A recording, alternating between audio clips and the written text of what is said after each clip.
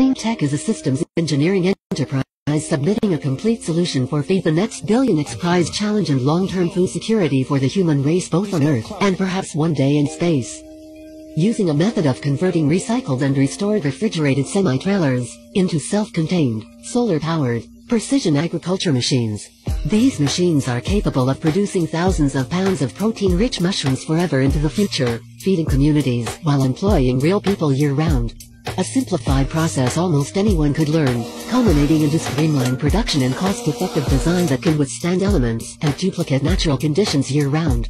We have created a nano-protein powder that can be tastelessly incorporated into almost any recipe that uses flour, adding protein that will leave everyone satisfied, healthy and full.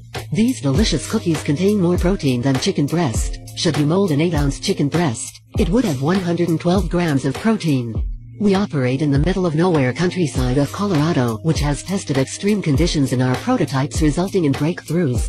The team is led by inventor Michael, supported by Positive Kef, Brent Noonamaker and Amanda, Charles and Devin and several others.